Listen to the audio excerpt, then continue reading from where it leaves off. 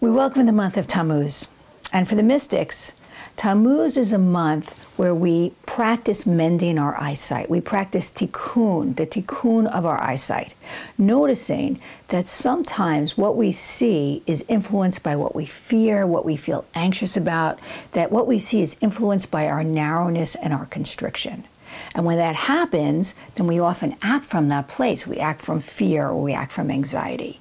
And so this month is about seeing clearly so we can act wisely, not from anxiety, but from a place of trust.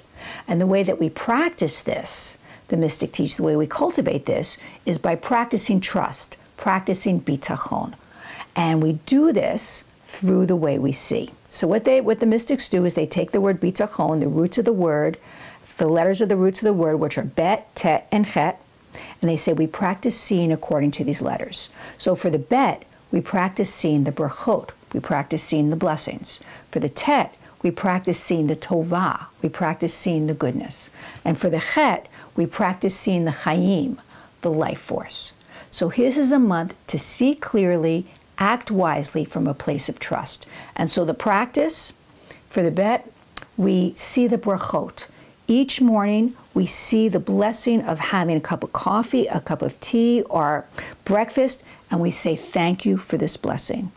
For the tet, the tovah, the goodness, at the end of the day, we just take a moment and we notice something good that we saw, something good we experienced, and we just voice that for ourselves, and we give thanks. And for the chet, in the middle of the day, we pause just a moment, lift up our hands, take a look at our hands, and see the life force in these hands, and we give thanks.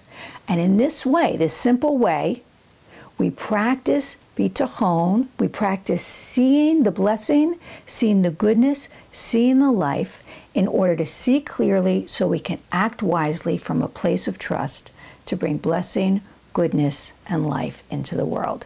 May it be so. Amen.